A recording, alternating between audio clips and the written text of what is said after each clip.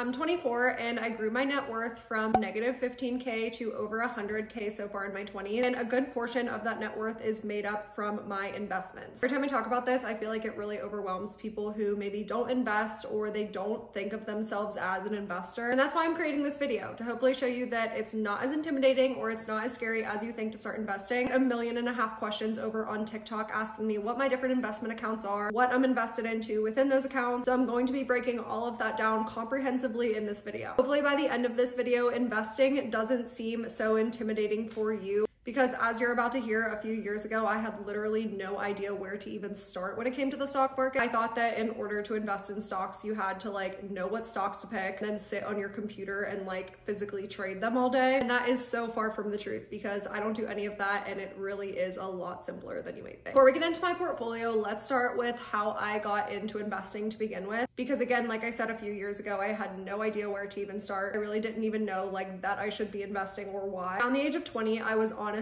just dating this guy that happened to be a financial advisor. That he was super financially literate. We just kind of started having more like open and honest conversations around money. He was really into the whole like financial independence idea and I had no idea what that was. He told me pretty early on in our relationship that his goal was to be able to retire by 40.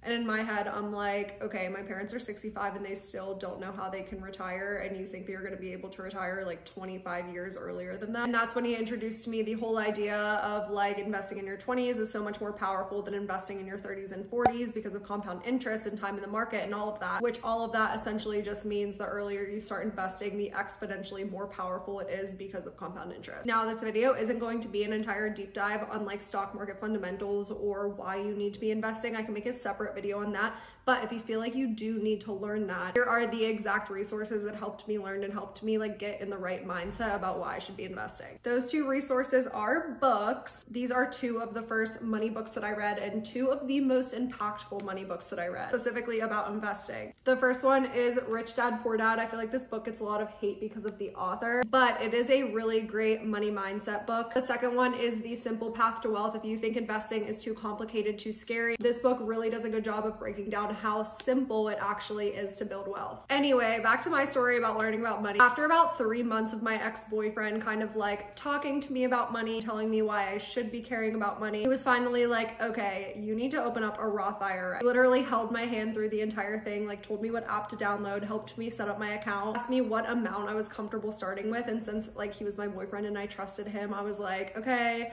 I'll put $500 into the account and like you can invest it for me. He went into my app and he purchased some shares of an S&P 500 ETF. And I didn't know much of what that meant, but all of a sudden I was an investor, literally just because I had someone to walk me through the entire thing. So hopefully that's what I can do for you guys. So in that scenario, let's break down what he did for me. First, I said Roth IRA. That is the investment account that he wanted me to open. In order to purchase any investment, you need to do so inside of an investment account. And generally there's two types of investment accounts, retirement accounts and non-retirement accounts. IRA stands for individual retirement account. So an IRA is a retirement account. A Roth IRA is a type of IRA. The word Roth just stands for the tax advantage that's associated with the IRA. Essentially for retirement accounts, the government wants to incentivize you to invest for your retirement. They give you some like tax advantages for contributing to those accounts. I won't go into like all of the ins and outs and nuances of the Roth IRA, but essentially it has wonderful benefits and it's great for beginners, but definitely take a minute to look at the rules of the Roth IRA before you would put any money into it. Second, I said that he purchased shares of an S&P 500 ETF. So the ETF stands for Exchange Traded Fund. It's a fund that's the asset. Just like a stock would be the asset that you're purchasing, a fund is also an asset. So an exchange traded fund or an index fund or a mutual fund. Remember I said at the beginning that I thought that in order to be an investor, you had to know what stocks to pick. Well, you don't have to do that. And that's because of these funds like ETFs and index funds. A fund is essentially just a basket of stocks. So the S&P 500 ETF that he purchased, a basket of stocks, and that basket of stocks represents the S&P 500. So you purchase one fund and you get a very small piece of all of the stocks that are within the index that you're purchasing. Again, if this sounds overwhelming and you want to learn more about all of this, the Simple Path to Wealth does a very, very good job of breaking all of this down. The author wrote this, I think, for his like teenage daughter, so it's written in super simple language. So definitely read at least a few chapters chapters of this book. So that was a few years ago. Like I said, I was 20 years old and now I'm 24 and I have almost $70,000 in my investment portfolio. So we've come a long way, and let's break down what each of my investment accounts currently are and then what I'm invested into within all of them. The first account that I'm going to be talking about is, again, the Roth IRA, because that is the account that I started with when I was in college. Since this is the Roth version of the IRA, the money that you're putting into this account is post-tax money. With a traditional IRA or a traditional 401k, you're putting in pre-tax money. So that's the tax advantage, is that you don't have to pay taxes on the money you're contributing this year. But it's the opposite for a Roth IRA or a Roth 401k. The money that you're putting into it is post-tax. You're just pulling money from your checking or your savings account, putting it into your Roth IRA. You pay the taxes up front, but then when you go to withdraw the money in retirement, you don't have to pay any taxes on the money that you're withdrawing, which is really great because as your investments are growing and earning you money, you never have to pay any taxes on all of the growth inside of your account. You can invest up to $6,500 a year into your Roth IRA, but there is an income limit. I think the income limit for 2023 for a single person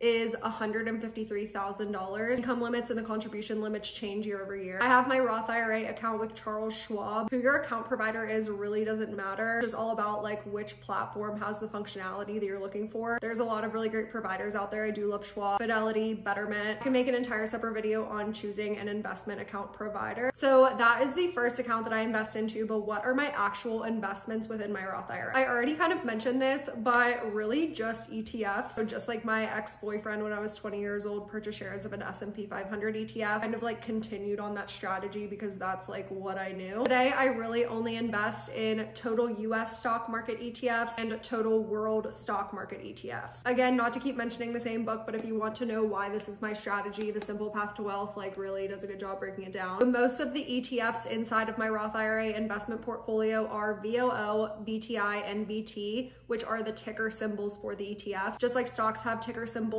funds also have ticker symbols as well. So VOO is an S&P 500 ETF. VTI is a total US stock market ETF, which means that in that one fund, there are thousands of stocks that represent kind of like the overall performance of the US stock market. And then VT is a total world stock market ETF. So again, just within that one fund, there are thousands of stocks that represent the overall performance of the total world stock market. So every country outside of the US. My total balance in my Roth IRA is $22,257. I'm actually no longer contributing to my Roth IRA. Like I said, there is an income limit to be able to make contributions, and this year I am over the income limit, which is definitely a good problem to have, but all of these contributions were from the next investment account that I started investing into in my 20s was a 401k. And yes, if you have a 401k, you are an investor. I think people forget about this. They'll be like, I don't want to invest in the stock market. It's too complicated or it's too risky. I'm like, well, if you have a 401k, you probably are invested into the stock market. My 401k is through Vanguard. Since the 401k is an employer sponsored account, I didn't like choose Vanguard as my account provider. So if you do have a 401k through your work and your employer chose your account provider and you just need to like create a login and go access it that way. I am no longer with my last employer. I am now totally self-employed. So I actually can't keep contributing to my 401k either. However, since I am self-employed, I can set up and access a solo 401k, which by the end of 2023, I do need to set that up, and I will be rolling over all of my 401k money into my solo 401k. Your 401k, you can invest up to $22,500 for 2023. And a 401k, again, is pre-tax, so it's pre-tax money going into the account. But some 401k providers now offer Roth options as well, which is really great. So you can decide which tax strategy works best for you. In my 401k, I am invested into 50% small cap stocks and 50% large cap stocks. Now, I actually went in and like manually chose these investments in my 401k, but if you've never done that, if you're like, oh my gosh, I've been working for a couple of years and I like never picked my investments, that's probably fine. A lot of 401ks do automatically choose an investment for you, and that's usually something like a target date fund. I think it's a good idea to maybe like log in and check what your 401k is invested into, but a target date fund essentially automatically builds a portfolio for you based on how far away you are from retirement. So if you're like in your 20s and you're super far away from your target date retirement year, portfolio will probably have like mostly stocks and a little bit of bond. And then as you inch closer to retirement, your portfolio will have more of a split between stocks and bonds. My total 401k balance as of the time that I'm filming this video is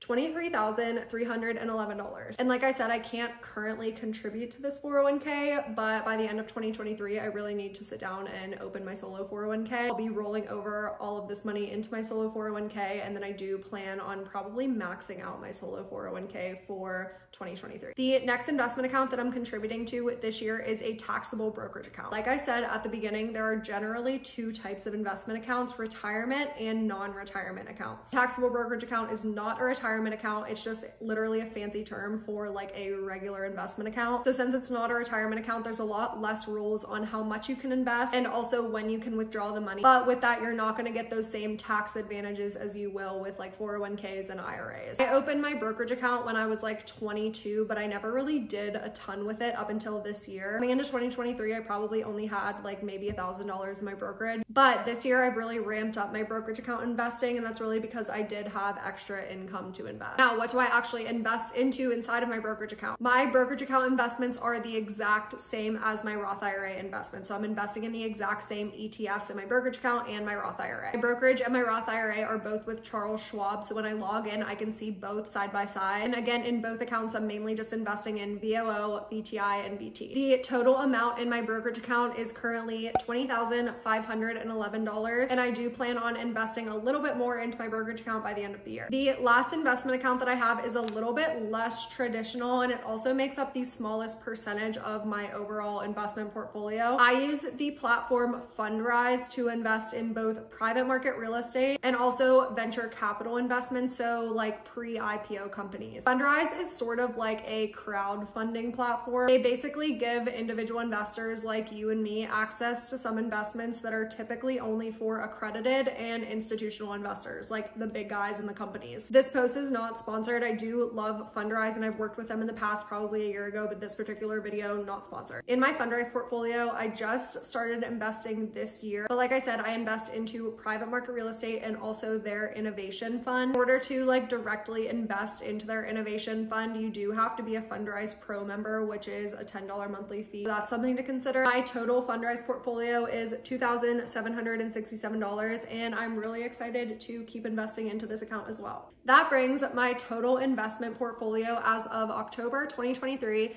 to $68,846. I hope this video was helpful to kind of break down what my different investment accounts are and what I'm invested into within those accounts. And I hope it helps you feel more confident to actually call yourself an investor, because it really is that simple.